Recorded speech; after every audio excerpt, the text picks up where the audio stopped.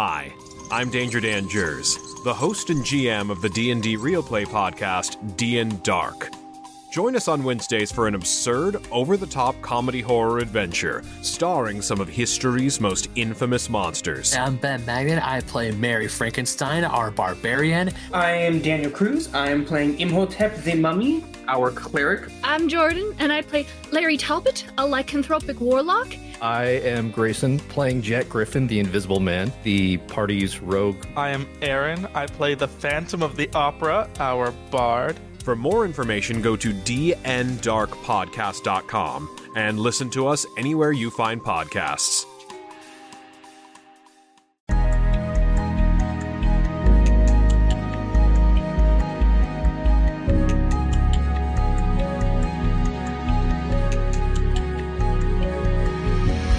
Hey everybody, this is Davis over at CFG, and I would like to welcome you to another episode of Pop Culture Gems. This is a series where we talk to amazing creators, artists, cosplayers, voice actors, and so much more.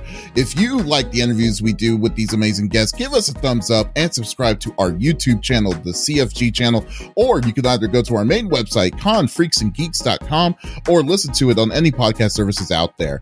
Today, my guest is an icon in the voice acting world with over 600 credits to his name. He has done it all. You may have grown up with his voice without even knowing it, but some of the incredible roles he is in are Jigen from Lupin the Third, Batou from Ghost in the Shell, the Joker, as well as the Lightning God himself, Raiden in Injustice and in the Mortal Kombat series, the recent Mortal Kombat series, Ansem in Kingdom Hearts, Akuma in SF5, Joseph Joestar in Jojo's Bizarre Adventure, and so many, many more. We literally would be here all day. I would I would like to welcome Richard Epcar to the show. How are you doing, sir? I'm doing great. Great. Thanks for having me. Thank you.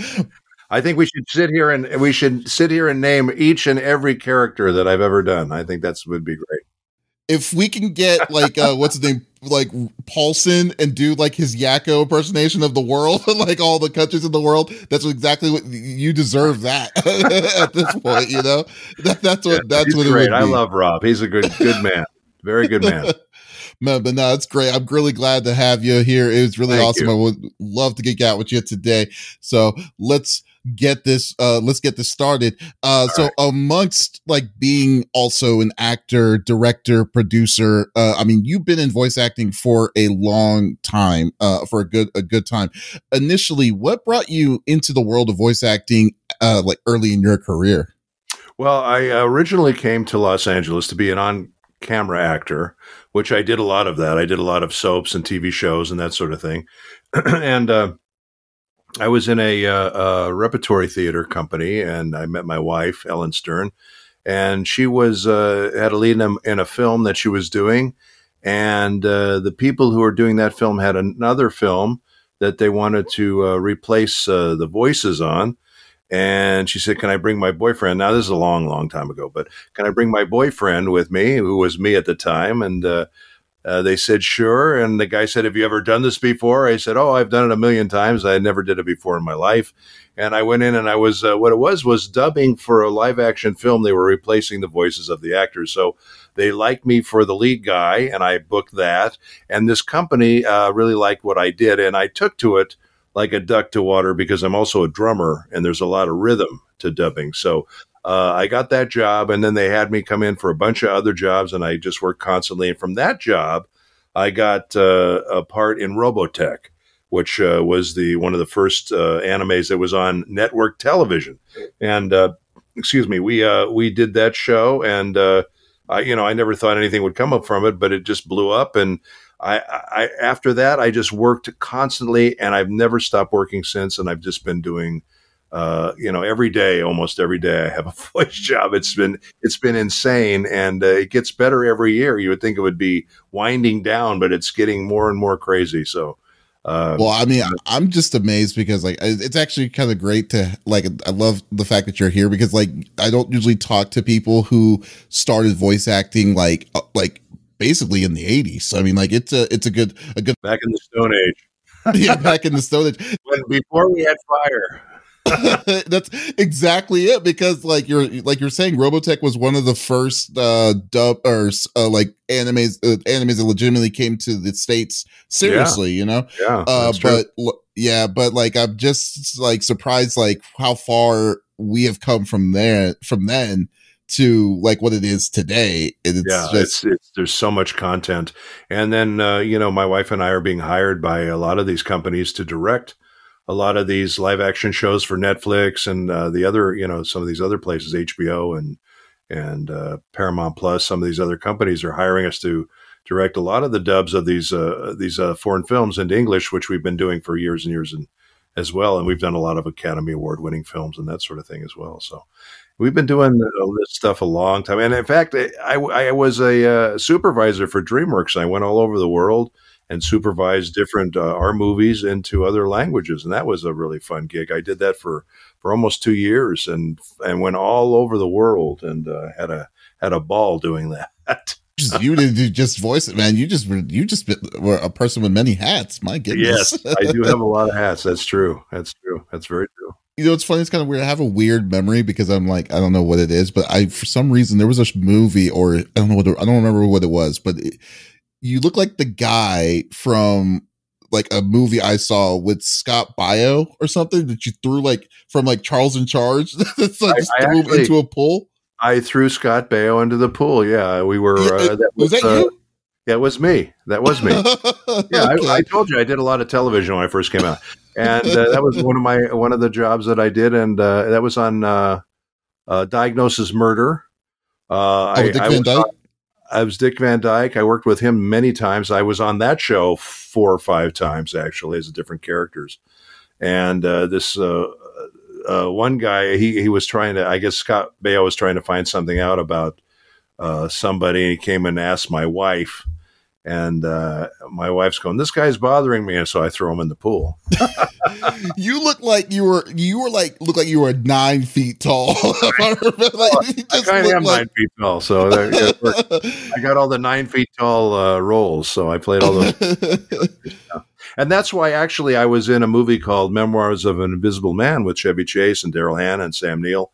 And one of the reasons I think I got that part was because they wanted someone to look intimidating next to Daryl Hannah, because Daryl Hannah's a very tall girl. She's either almost 6 foot or 6 foot tall. She's a very tall girl. So they wanted somebody to kind of look bigger next to her. Wow. So that was I think that was one of the reasons I got that part. It must have been really tricky to find someone really to overtower her. But that's Chevy Chase is a tall guy too, so he worked out well with her too. But yeah, that was one of the funnest experiences I've ever had doing anything. And we shot on that I was on it for 10, 11 weeks. And we shot a couple of weeks in San Francisco and shot a bunch of stuff here at Warner Brothers at the back lot there at Stage 16. And it was great. That was really great. That sounds so awesome.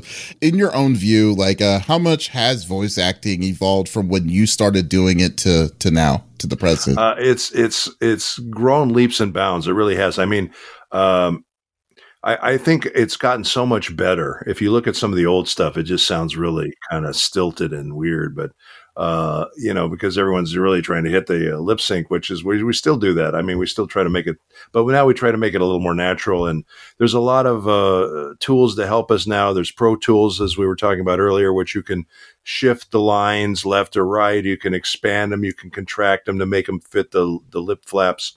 And you can do a lot of stuff with it and just cut it up and do all kinds of things that we couldn't do when we started out. When we started out, it's what I like to call it combat dubbing. Because basically we had a script and it had the time code burned onto the film, and the time code was on the script. And you had to look at the screen and grab the line as it was coming. Now we have beeps, which beep you in. There's 3 beeps that go boop, boop, boop. And then on the 4th imaginary beep is when the line actually starts. So you don't even have to think about that stuff anymore. But when I first started out, you really had to watch the screen and really try to get it in there. And we would go back and forth, as many times as we had to in order to make it fit into the mouth flaps of the character you were dubbing. So that was not easy.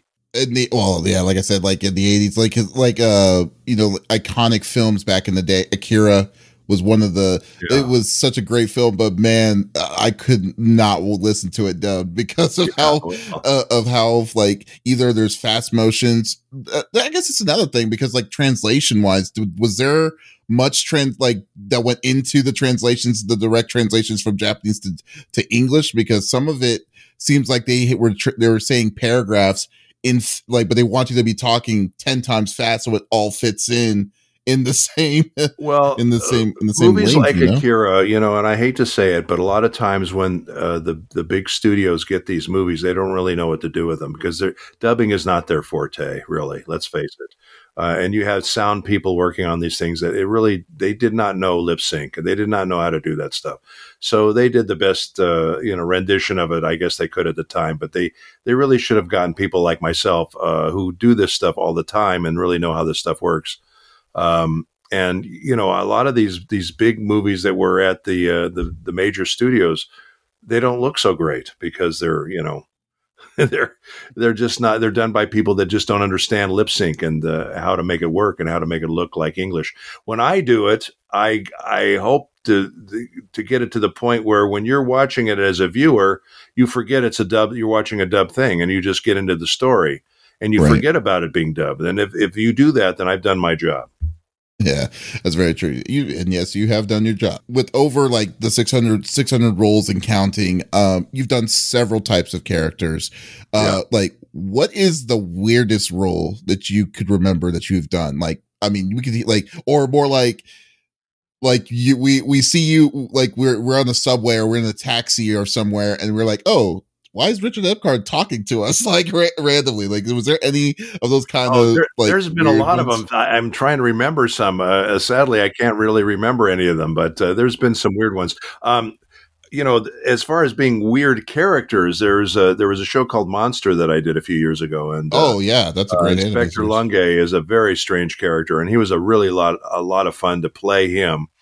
There was another character. Ziggurat 8, Ziggy and Xenosaga, which is a game. Xenosaga. Yeah, and with the legs. He was a really fun, bizarre character, but really fun to play. And I've been very, very lucky. I've got to play some, hundreds of characters, a lot of really fun characters, iconic characters like the Joker. Doesn't get more iconic than that.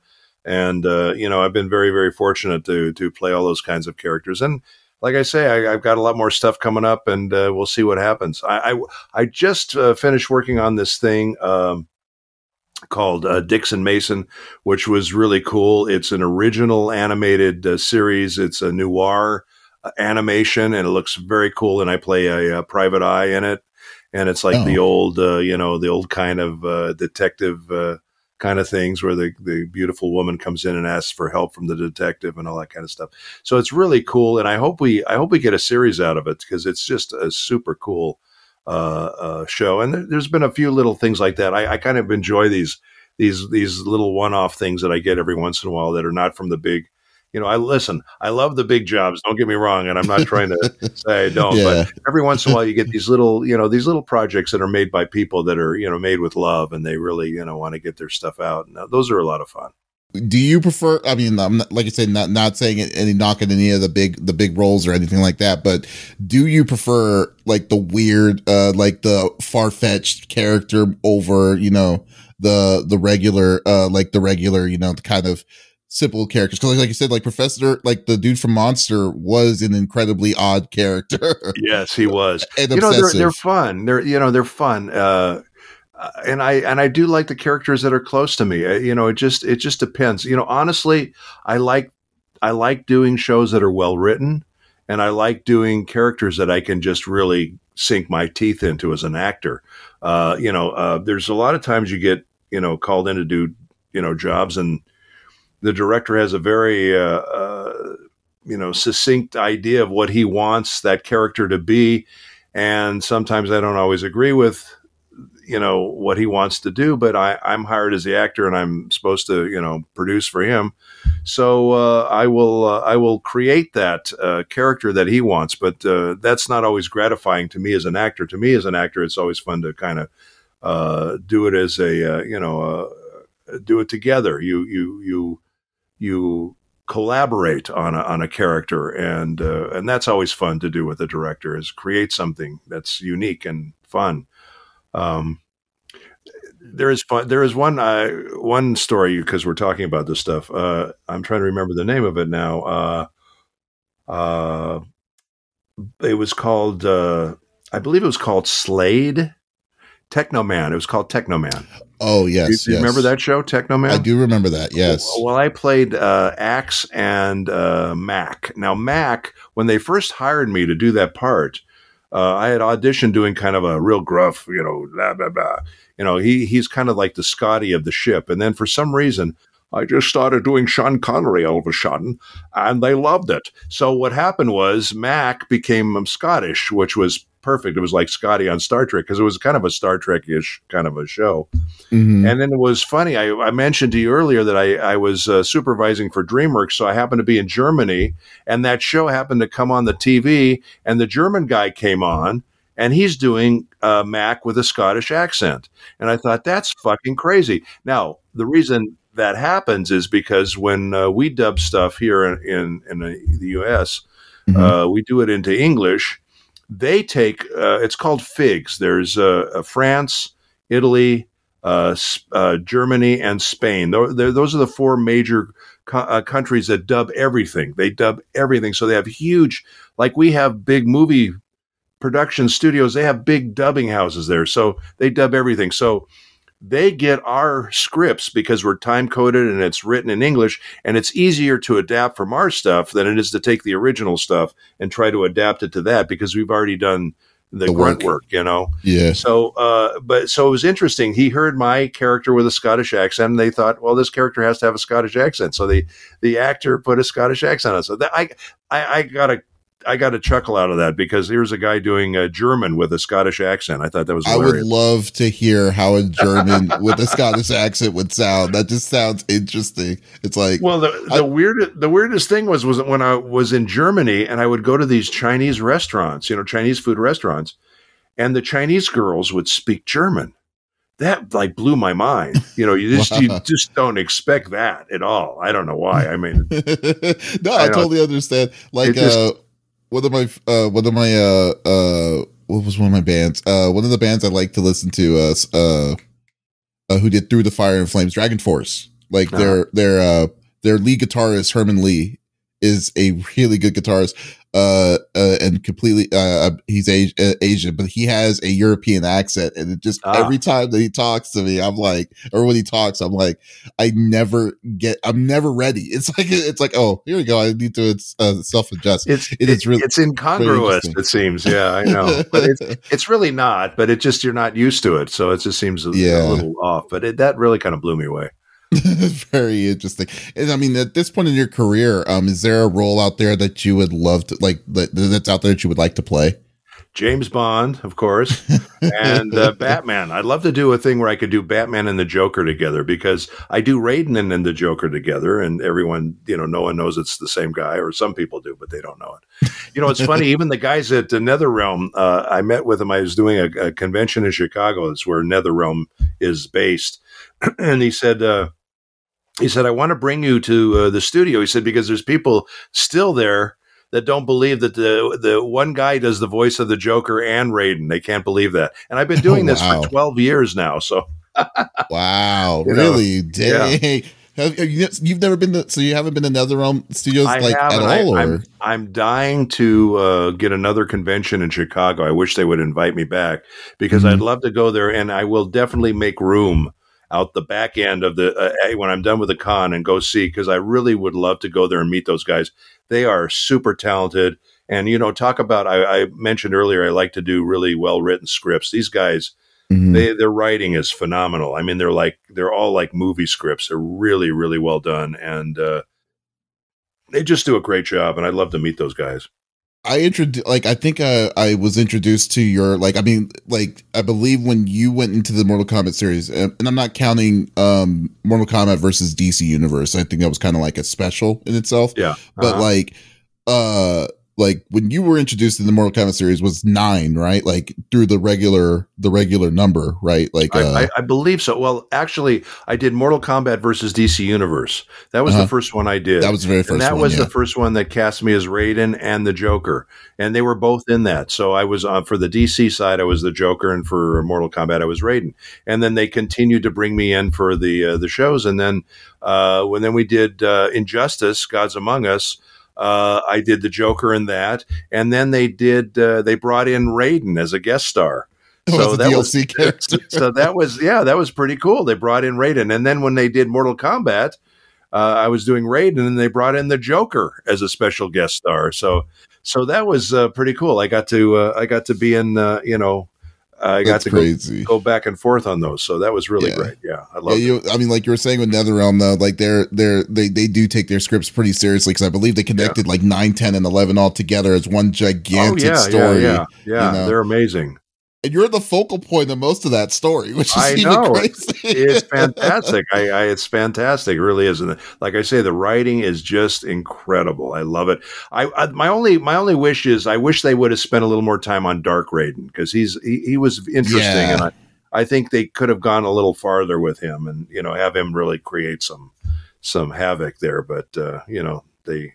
For Raiden to go evil would be amazing. I would definitely like at the beginning of 11. I would love to have seen him just not care. Yeah, exactly. Yeah, but he's I call him. He's the quintessential dad. He really is. He's always giving everybody advice and telling everybody what they should do. And he's a very noble and honorable character. And I love playing him. He's one of my all-time favorite characters. I just love him to death. Technically, though, it's like most of it's funny because like actually I've talked to people about that, and they're like saying that like when they played the story mode of Mortal Kombat, they're like blaming Raiden for half of what has happened, because I know everything that went down. And I'm just like, I don't even understand, but I can understand him being like, when he flips and he decides to go Dark Raiden, I was like thinking, okay, that's his turning point. That's when he just says, you know what?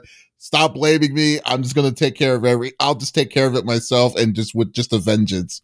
But no, they didn't go that way. Yeah, I know. I wish they had done a little bit of that. That would have been fun. That would have been real fun. Maybe he'll come back. He'll be Dark Raiden again. Who knows? Oh yeah, let's cross our fingers. So let's give it that. All right. And what's your I mean, you yourself, like, do you have a personal fandom, like comics, books, gaming? Like, what is it that you like? James Bond. We talked about that. James Bond is I love James Bond. It's weird. Do you think we would ever see a day of an American actor playing that character, that role? I don't see why not, to be honest with you, because we have incredible actors in America, and listen, they have incredible actors in England too. But it kind of irks me a little bit that they always feel okay about letting the English guys play Americans, but they have a real problem with Americans playing English. And there are guys that have flawless English accents, just like there's English guys that have flawless American accents. It's acting. It's called acting, Just because you're playing a murderer doesn't mean you have to be a murderer. You know what I mean? So I think that they should allow it. They did consider it. And I think this would have been a horrible choice, but they did do a screen test for James Brolin at one point when Connery was quitting, and that would have been, a disaster. And also, so this is like a young James Brolin, so that would have been very young. Yeah, it was very young. It was around the time Connery wanted to quit. And it's not that he can't look the part, I guess, but I don't think he would be right for that character at all. But obviously James Bond is English, so whoever plays him has got to have an English accent, So, but it doesn't mean like you were saying, it's like acting, but like I've never seen for some reason it's weird, because like to me, like I don't know, maybe I've been conditioned because. Like every James Bond character was always British. Like it was always been a British actor. But like to me, it just seems like George I don't think I'll ever was see Australian. It. Oh yeah, that's true. But how many movies did he have?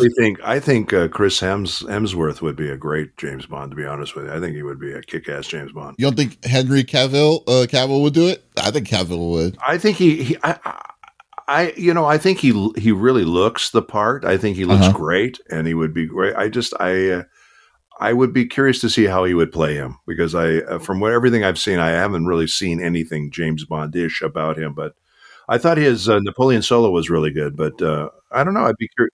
And he's actually British. He is a Brit. So I forgot the name of the movie that he was in, but there was a movie with him. He was playing a spy, and then he had to work with another spy from a different country, and that basically I need to find the name of that movie, but like it was.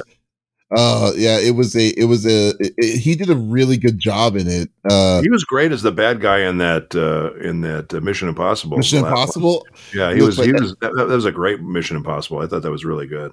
Every time when I think of that one, it's always the bathroom scene when he's about to fight him. He just kind of cocks his arms a little bit. Yeah, it's like boom, boom, like a double barrel shotgun. I'm like, well, it's like that's how you know. It's like, okay, you don't want to mess with that guy. yeah, that was. He looks he weird was great. He looks weird with a mustache, though. That's he did look good as a mustache. That was he didn't want to look like Superman, but that was a really great fight scene in that bathroom. That was an amazing fight scene. Yeah, he would have destroyed Tom Cruise. Tom Cruise is like 5'5" or something, like really short dude versus really bulk of muscle, like Superman, essentially. Yeah. Oh, it's called The Man from U.N.C.L.E., by the way. Yeah, Man from U.N.C.L.E. Yeah. I mentioned that Napoleon Solo. That's who he played in that. Napoleon. That's who he was. Okay. Yeah. My mistake. And he did a great job. He really and he imbued a lot of Robert Vaughn in his performance. I really felt a little bit of a Robert Vaughn in there, which was really kind of cool. He was the original Napoleon Solo and the original Man from U.N.C.L.E. on television. Oh, I didn't even know there was a TV show, to be honest. That's how you got it. That's how you got it. You kids today, I tell you. All right. And then I guess simple question. I mean, I know you've been working with them for a long time, but still, DC or Marvel? Oh, that's so tough. That's really tough because, I actually, you were asking me about, fandom and comic books and all that. As a kid, I would read Batman comic books. I love Batman comic books. And, but, I have to say Marvel is just really taking the lead on these movies. Their movies are phenomenal. And I would love to see DC, step up and do more stuff like that. They could do a Justice League movie like they did, the Avengers, that kind of thing, and do it with all their characters. I mean, those characters that DC have they're iconic characters. They're just iconic characters, and there's no reason why they can't, do. I love them both, though. It's really hard to choose. I would love to see. I won't make you choose, but I would say that, which would you prefer, if between the two, so you can play both lines. Me in trouble either way. I love them both. Let's leave it at that. My gosh. I was going to mention something. I went out of my mind, but anyway, go ahead. What were you going to say? No, I'm just, I mean, I loved, I've always been a fan of X-Men, so I can't. See? Like diversity. That's why I'm so waiting until they decide to say, "Hey, we got the rights. We don't have any reason to not have a non-Bryan Singer direct Disney directed X-Men series." Would be amazing to me. Yeah, that would be amazing. Yeah, I would love to see. I would love to see Marvel versus Mortal Kombat. Oh yeah, that would be a lot of good characters. That. Yeah, I would love to see that. And there was talk at one point, I guess, of them doing something like that. I don't know. I would love to see that. I hope it happens. That would be very, very cool. I wonder if they're going to have the same kind of stipulations they did with the DC one, where they're when the Joker, they were really strict on fatalities for that game. Yeah, I remember. They have to just kind of loosen up a little bit. These guys, I know that's their job to watch out for that stuff. But it's I think the fans would love it and they go crazy, and it would be a license to print money. Really, I think people would go nuts and just really, really love it. Very much so. And, I didn't even know this though too, because I was actually, when I was looking at kind of doing my research, but you did a small role in the X-Men animated movie series back in the early 90s as a dude named Gladiator or something that. Yeah, that's right. I was Gladiator. That's correct. Yeah. Yeah, that was I love Gladiator. He was really cool. He was actually the he was their version of Superman, essentially. And if you look at him, he looks a lot like Superman. Just purple. Yeah, he's got a mohawk, but he's got the upside the V thing on his chest. Yeah. And he's he flies and he's all powerful and just threw like saw the clip. I was like, oh yeah, that's right. He did throw Juggernaut into space. That was hilarious. That's pretty cool. And speaking of Juggernaut, I did Juggernaut's efforts in the Deadpool movie. And I also did Colossus's efforts in the Deadpool in both the 1 and 2. So really? I did didn't a lot know that. of stuff. Yeah, there's so much stuff that I've done. It's crazy. We're talking about Batman. My wife and I met Bob Kane before he passed away. Yeah. And like we had a 80s? nice conversation. Yeah, it was a long time ago, but we had a conversation with him and he said to me, Richard, you know what you need to make it in this business? I said, what? He said, you need to invent a character like Batman. I said, okay, thanks, Bob. I'll keep that in mind. He's already on that. That's great. Bob. Why was Bob Kane how did he survive the, you remember like what happened to Charles Schultz and all that stuff? It's like he didn't seem like he that he had the same kind of problem. He was smart. With his character. Bob Kane was super smart about it. I'll tell you, he held on to that thing for dear life, and he was smart to do that. And so did Stan Lee did the same thing.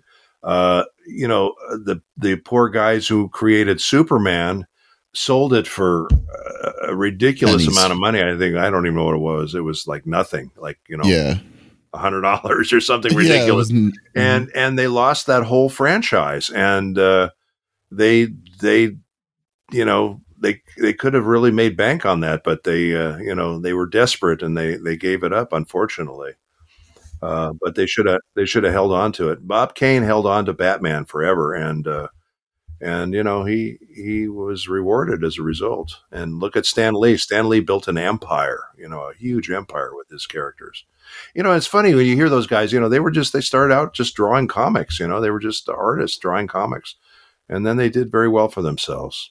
So see, there's hope for everybody. Keep doing what you're doing and believe in yourself and keep going. And you too may wind up being super wealthy and doing really well for yourself. Just then you who knows, you're going to be the next big thing. Exactly. That's right. You never know. Who the hell knows? Right. Life's a crapshoot anyway, isn't it? Yeah, especially right now. It's a crapshoot. I've been very fortunate in my life, but there's a lot of people. Listen, there's a lot of super talented people out there that are struggling. You just have to keep on keeping on. You know what I mean? Oh no, I definitely understand. Got to do the struggle. Definitely understand. Yeah. And do you prefer do you prefer doing one role more than the others? Like example, like a video game role over maybe a cartoon or anime series, or did you have a preference that you kind of lean towards two more than the others? Well, to be honest with you, with very few exceptions, I would prefer doing a original animated show or a game, just because you get to create a character and you don't have to worry about trying to dub it into, lip sync the character.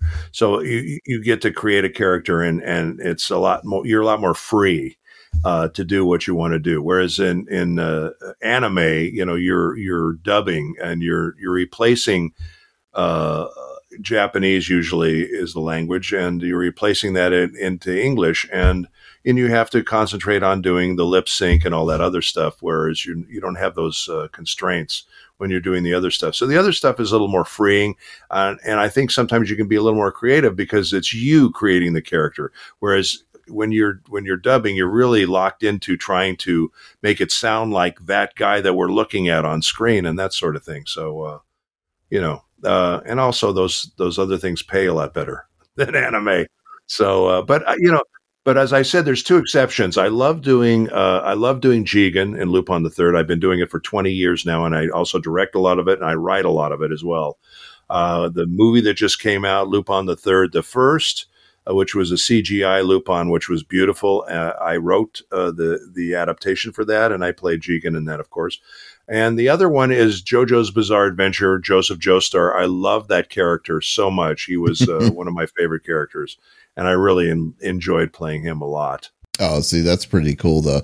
But like, yeah, it's funny because like when I've talked to other people, they say all the same thing. Like, I'm actually surprised because I feel like sometimes it seems like you have to work more with doing anime voiceover than you would for other ones because, like you said, do. Yeah, and it pays like less. I just don't. Yeah, but I don't understand why it pays less. That doesn't make sense to me. It's like, is it because it's not union, or is it because no, it is union, but you know, it's been created in such a way that that usually when you make a project, let's say you make a cartoon series in Japan, you have that, and you want to get it out to the rest of the world. So the best way to do that is to dub your project. And, you know, a lot of times you've already spent your budget on creating the cartoon show. So you don't have a big budget to dub it with. And that's why dubbing is kind of traditionally been not great pay, because they see it as kind of the back end of a project.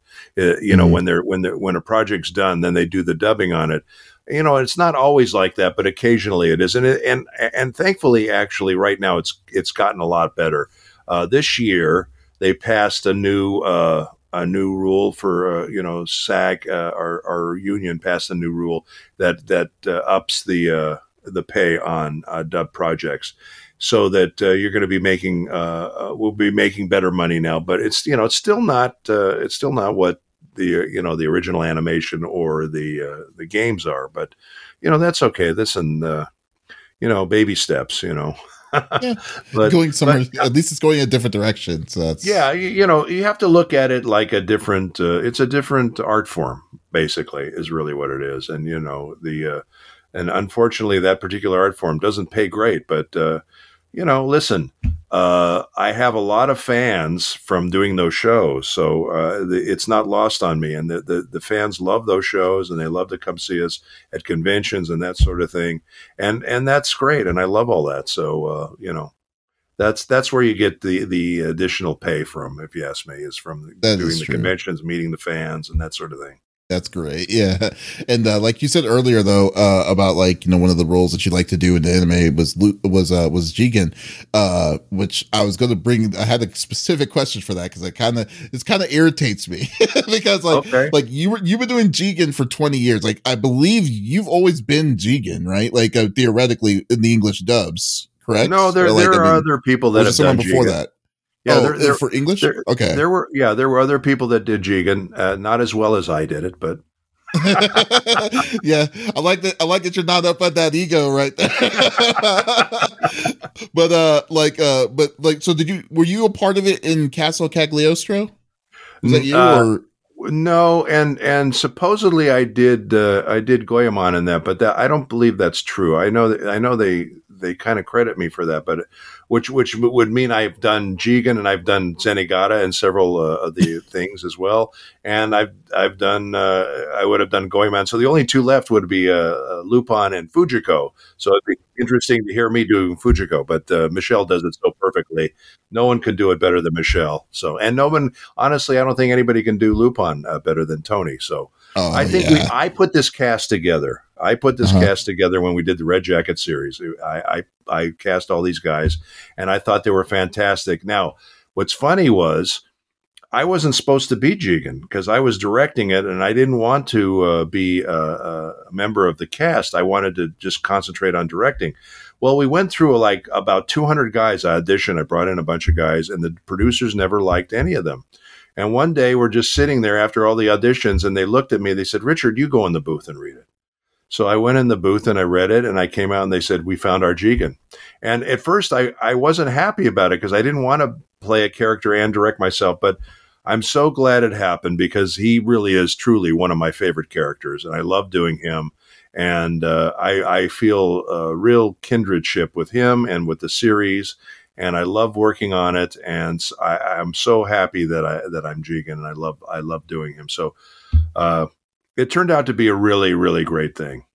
Sounds like the producers set you up. They're like, you know what? It's like whatever he picks in, just say no. Just wait. We gotta wait to that opportunity to get him in that sound. They may have. Well, you know, they also didn't like Tony, and they kept fighting me with Tony. They wanted to get rid of him, and I kept saying, I kept saying, no, he's perfect. And they kept saying, no, we don't like him and we don't think he's right. And anyway, we had him come back. He came back 3 days in a row and redid the first episode 3 different ways. And Oh, wow. they still didn't like him. And I had to sell him on it. And I finally convinced him. I don't know how I convinced him, but I finally did. I said, the problem is that they grew up with the series in Japan, and they had whoever the guy was in Japan who played Lupin, they had his voice in their head, and they wanted the American to sound the same way. But, the people at that time, when we first did it, it was no one had seen the show, really. No one had really seen Lupin. So I said, this is a perfect fit for this character. As an English speaker, I think this would really work. So anyway, I finally convinced him, and I'm so glad I did, because honestly, I can't imagine anybody else playing him. And a lot of people say the same thing. And I just think our cast is stellar. I know there are other casts out there, and they're all good people. And I don't, listen, I don't begrudge them, but I really feel like our cast is the best cast for Lupin the Third. I would highly agree. But the little thing I have with it is that, like, I've always wondered, like the way that they recorded these the Lupins, or like you said, you started it in the 90s, but then was that the Red Jacket series? Was that the one that they did for Cartoon Network? Yes. So they did that for a bit, but it feels like they just it just disappears for a bit, couple of years, and then they're like, it disappeared for a long time because there wasn't a lot of content. Popular. It was so popular on Cartoon Network. I know it was super popular, but then what happened? This is a crazy story. This just shows you how crazy this business is. I get a call one day from the studio. He says, "Hey, are you interested in directing a project?" I said, "Yeah, what is it?" And he says, "This cartoon show I just got. I think it's called Lupin the Third. I'm not really sure." And I said, "Oh my God!" And it was total. It was total, happenstance that it happened. I mean, you would think that after I did the Red Jacket series, they would go seek me out, Mm-hmm. but they didn't. And it fell in my lap again, kind of by coincidence. And I said, "Oh my God, this is great." And I said, "I want to bring back the original cast." And the company that had hired the studio said, "Oh my God, well, they must be ancient now. How old are these guys?" So we had to go back, and we had to do voice tests for all the characters to make sure we still sounded the same. And we did. Of course, we sounded the same. So they hired all of us. We all passed the test, and then I directed this with my wife. It was part 4 we did. It was the Blue Jacket series. They released that, and it became one of the top shows on Cartoon Network. So then they did part 5, and now they're doing part 6, which we're part of. And then TMS came and approached me and my company. My wife and I have a company called Epcar Entertainment. To co-direct part 1, which had never been dubbed. Oh, so wow, we just finished doing that. Yeah, we just finished that, and that's going to be released next year, or maybe this year. Maybe it'll be released this year. But it feels so. It's just like Lupin, like you're saying, like that just sounds insane. To me, like it is insane. Because, like, in my opinion, it's just like you say, like, you find gold, right? You pick up the first nugget, you're like, wow, I'm a millionaire. Then you see that there's mounds of it right there, but you decide to, like, put dirt and just, like, cover it up and forget about it until you come back again. Well, that's a good way to put it. Yes. Yeah. It's like, because, they don't do their... Oh, don't do their. No, I was just going to say a lot of these guys, they don't do their homework. They get these projects. They don't know what they are. They don't care. I mean, for example, I was E Hondo in Street Fighter. Well, a new guy came and took the franchise, and he didn't know I was E Hondo, and he cast somebody else. Same thing with Gaius Van Balsar. I played that in Final Fantasy 14, and then they did another one. And they hired another guy. And I don't know if they didn't know I played that character before, or they had a new crew. Sometimes they hire new studios or new crews, and they come in and they either don't know that you've done this character, or they just want to put their own spin on the character or the story. So they want to hire their own guys. But, there's really not a lot of loyalty in this business. So the fact that I got to do Lupin again, I was so thrilled. And now I feel like we're a lot more cemented in, because, we just came back from the New York, Anime New York. and they had a big Lupin panel for us. TMS had it and wanted us to be there. And so we did it. And so now I feel like they realize that, and they even told me, this is true. They said, you guys are even more popular than the original Japanese cast. Oh, I bet. So, yeah. I so, mean, so well we, deserved. Yeah, thank you. So we, we're, now I think we're a lot more cemented in than we were before. So, now that we've done, I don't know, 4 or 5 series and I don't know how many movies. Must have been at least 10, 15 movies we've done, and games and all that. So, and I've directed and written a lot of the movies that had never been dubbed too for Discotheque Media.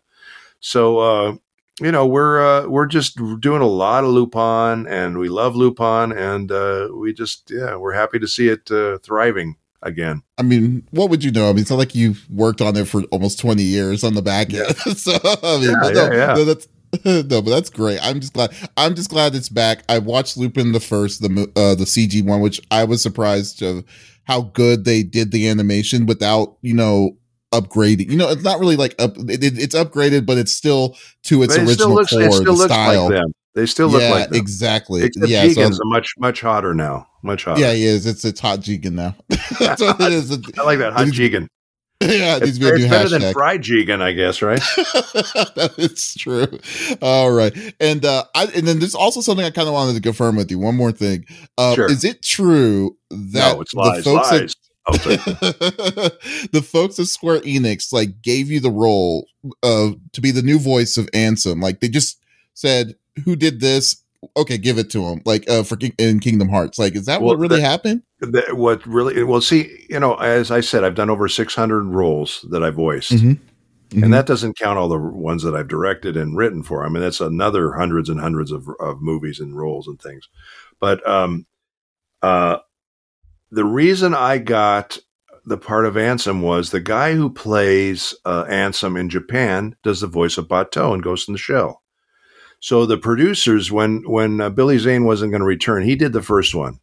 And when they needed Ansem for the next one, the Japanese clients asked Disney. They said, "Who does the voice of Batou in America?" And they said, "Richard Epcar." They said, "Okay, hire him." So they hired me, and I didn't know anything about the game. I didn't know anything about anything, and they just went in there. Now I've done 8 of those games. Yes. Since then. Wow. So, yeah.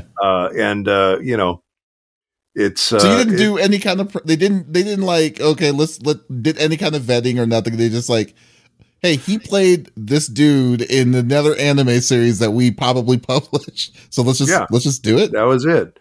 The guy that does Ansem in Japan does the voice of Batou. I do the voice of Batou in English. So they said, "Who does the voice of Batou?" And they said, "Richard Epcar." So they hired me, and that's how I got that job. Now I have to say, I can count on one hand the times I've been hired without auditioning.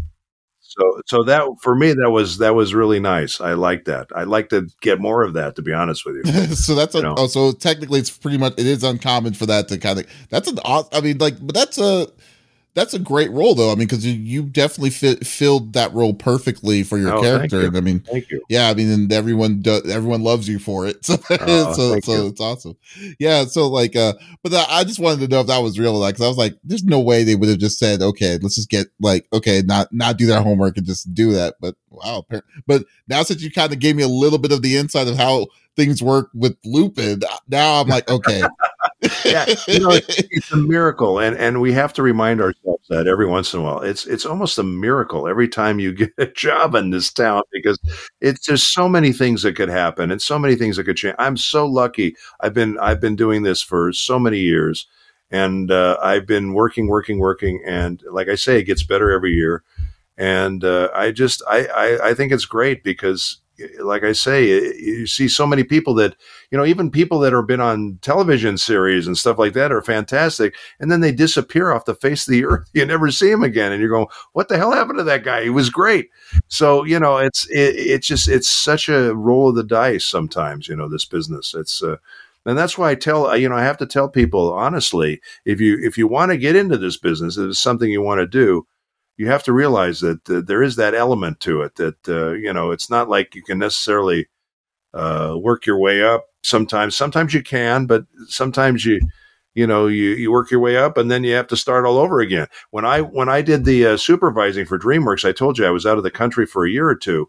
When I came back, I literally had to start my voiceover career over again because it's like people forget about you and they move on to the next person, Oh my goodness! I know, it's crazy. It's just, hey, but you persevered. I mean, like I said, I really think you're definitely one of the icons of it, in my opinion. So thank you, I appreciate you've it. grown up to you in so many different levels. Yeah. Like Diagnostics Murder all the way to Lupin the Third to me, and I mean all these different other things in between. So it's a crazy, and honestly, I really love it because I've been able to play such a variety of characters. There's so many actors that are on TV, and they're basically just playing themselves. In every show they're on, you just see the same actor, and he's the same guy, but in a different show. You know what I mean? And right, so no. I listen. There's nothing wrong with that, and those actors are wonderful actors. I'm not capping on anybody. I'm just saying, I'm fortunate enough with the voice stuff that I can just be any character I can imagine vocally. I can play that character. So for me, that's just it really makes it interesting and creative for me. Oh my God. Yeah, definitely. All right. One final question. And Sure. I do this for everybody. Everyone, like a voice actor, anyone that's a voice actor, I always want to see what they choose. And it could be anything. So like, what is one of the craziest lines that you had to say? And it could be out of context. It could be anything that you like. It doesn't have to be like the craziest, but the one that you remember that you said, I was like, you want me to say what? That kind of thing. Is there anything in your... Oh my God, I'm sure there were. I wish I could think of one though. Yeah. Oh my goodness. Oh my goodness. Because like we're gonna like at the end of every year at the end of the year we do a montage of it, and then we should to be like, and then kind of do a list, a really cool, fun thing. One of my editors does that, and well, there was a. I mean, I'm going way back. We do these what I call chop sake movies when we were first starting out, and they were movies that were martial arts movies, and they were usually pretty bad, and the dialogue was pretty bad, and there was crazy lines, and a lot of stuff didn't make sense. But there was one line that's something like, "How disrespectful of you to punch me in the spleen." It was like, these lines that you have to kind of try to deliver and make them sound natural. It was like just these crazy, I wish I could remember more there. We made a list of them because they were so ridiculous. We wrote them down because, there was so many of them that were just hilarious, Oh, how disrespectful. How disrespectful of you to hit me in the spleen. I love it. That sounds like a Power Rangers, like an enemy, like just like randomly, like boom. It's like, and that's Power Rangers.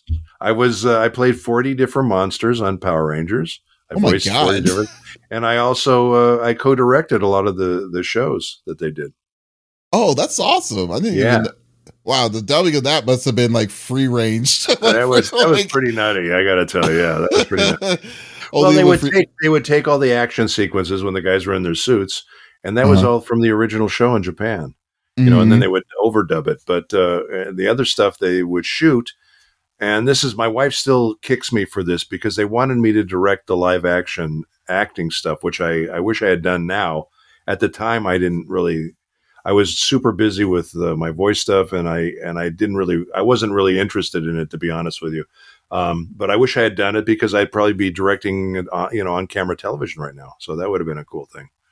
But I've been very lucky. Like I say, I've done so many different things in this business. It's really nuts. But it's been fun, and it's been a good ride so far. So I hope it lasts. Oh well, I hope so too. But I am definitely glad. I hope we see you with many. We'll get you up to 1,000 roles, and it'll be like the ultimate. Well, I'm on my way. I'll tell you, I'm definitely on my way. Richard Epcar, thank you so much for geeking out with me today. It was a pleasure. It was awesome. Is that would you like maybe? Yeah. Which looked more like a prostate exam, I think, than geeking out. But. freeze frame right there itself. Is there a convention that you're going to be coming? Like, is the next convention you're going to be going to? Yes, I'm glad you asked that. Actually, we just finished Anime LA, as you know, which was one of our most fun conventions that we love. My wife and I, Ellen Stern and I. Let me see what we got coming up. We got, let's see here. I know we've got two in, so we're doing WeebCon, which is in Dallas, Texas. It's going to be February 4th, 5th, and 6th. Come on out and see us in Dallas, Texas, WeebCon. And then we're doing a big one that we love. We love these guys. They're super, super nice. And they have a wonderful convention, KatsuCon in Maryland. It's one of the bigger ones. And we're going to be there February 18th, 19th, and 20th. So February 18th through the 20th will be at KatsuCon. And let me see, is there anything else in March coming up? Oh, well, we're supposed to do this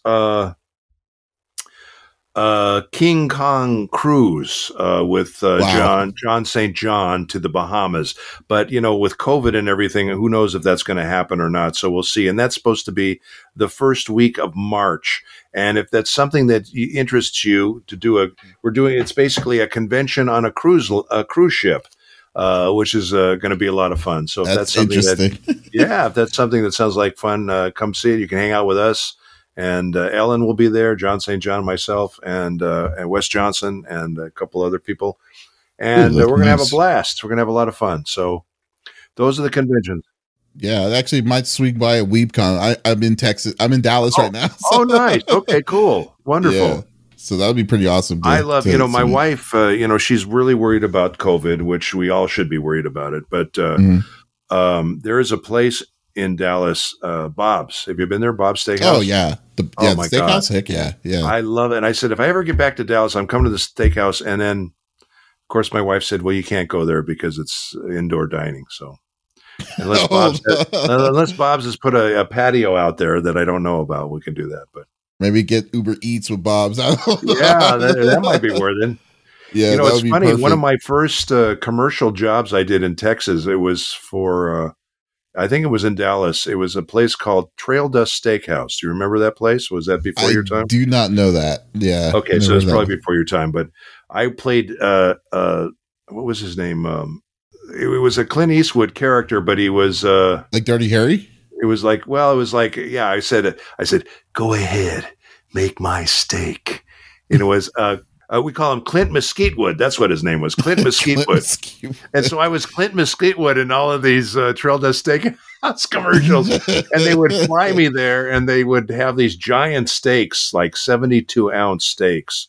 Oh my God! And if you could eat it, they wouldn't charge you because nobody could finish it. But I like an idiot finished it. So you must have felt terrible the next day. I was so full, and then I had to record my session the next day, and I felt like I needed a wheelbarrow to get there. That's method acting. That was method acting. It was great. But I've done so many commercials and shows, and it's been really, I've been very, very blessed and fortunate. It's been great. It's been, like I say, I've been very, very happy, and I just want to keep going. So that's what we're doing. Yeah. And yeah, that's awesome. That's great to hear. Well, guys, like I said, definitely check out Richard Epcar. Check out his amazing library. Watch Lupin. If you don't know what Lupin is, you need to go check it out on like online. Great series, and it's historical. So, but and follow me on Instagram, please. Follow me on Instagram. Oh yes, and what's your Instagram? It's Richard Epcar on Instagram. Okay, it's easy. Richard Epcar on Instagram. All right, guys, thank you so much for listening over thank you for having me. Yeah, thank you so much. And guys, like I said, if you want to listen to more, check out our main website, confreaksgeeks.com, or we will release these out on all podcast services. So we're on Apple, Google Podcasts, Stitcher Radio, everywhere. So stay tuned for more awesome, great content. Awesome. So guys, this is David signing off. Y'all take it easy.